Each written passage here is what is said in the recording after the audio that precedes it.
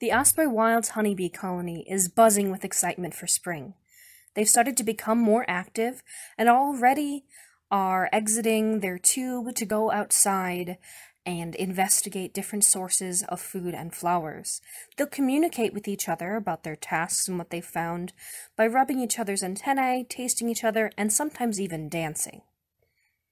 Here, a worker bee is investigating the state of different cells. She might be checking on stored honey or pollen that's already been there.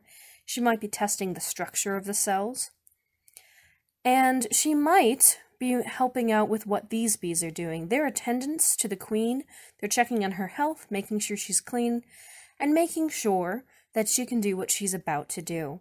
She's investigating different cells here to see which are suitable, have the right conditions, etc., to be able to hold new eggs for new workers.